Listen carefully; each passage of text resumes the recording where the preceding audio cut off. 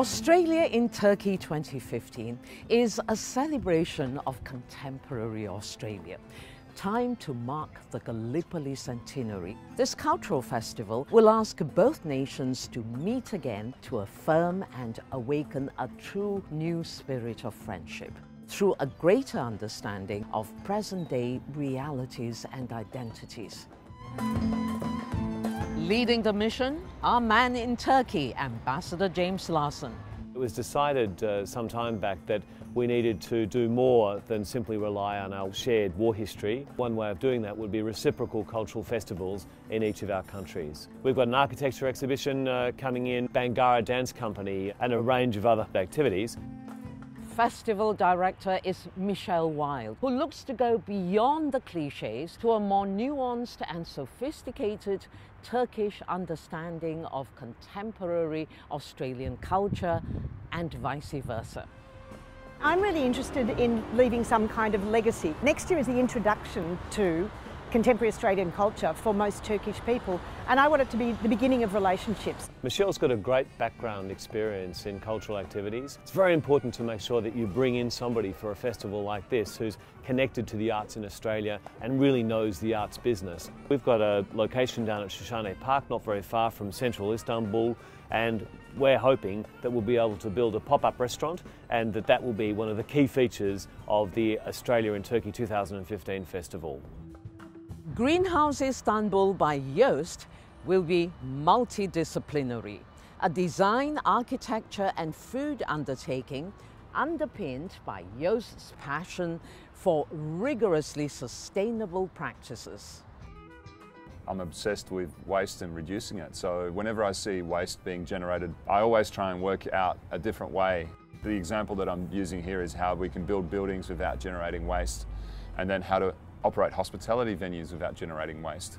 Key members of the Greenhouse Istanbul by Joost team are his wife and organisational impresario Jen. Joost is always looking at it from an artistic perspective, and I'm the one that looks at it sensibly, I guess. And keeps everything normal. And the young Melbourne chef, Matt Stone. Matt's really excited about creating food that is local to this region and using the many ideas that they and influences and bringing our influence to that. That's awesome. Australia in Turkey 2015 is not just a case of us turning up and demanding the spotlight. Connections and collaborations are key, and one vital link-up is with Gastronomica.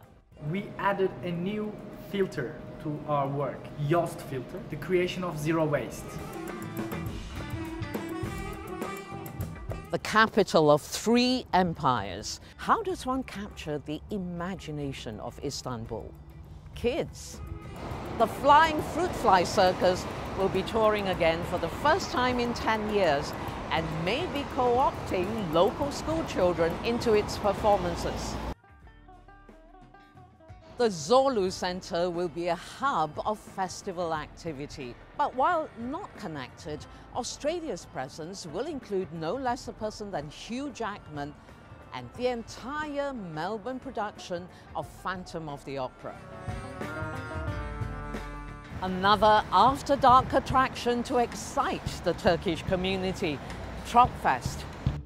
Welcome to the premiere screening in Istanbul of Tropfest 2014. And who doesn't love a short film festival, especially if you can win a trip to Australia? Round of applause, ladies and gentlemen, for Ezgi! I'm Ezgi. Well, I just want a ticket to Australia. If tonight is a trailer of how you guys be like in Australia, then I'm craving to see the rest of the movie. An Australian importing coffee to Turkey. What a strange turn of events. Let's meet Sam. Lillian, you should have been at the opening. At the ceremony, the Australian ambassadors cocktail party, Australian culture, Turkish culture getting together. Unbelievable evening. I felt like I was back in Sydney.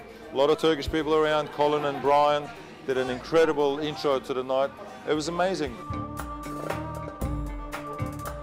Australian exuberance infused the launch. and the locals embraced that same spirit. Australia in Turkey 2015, and dare I say it, bring it on.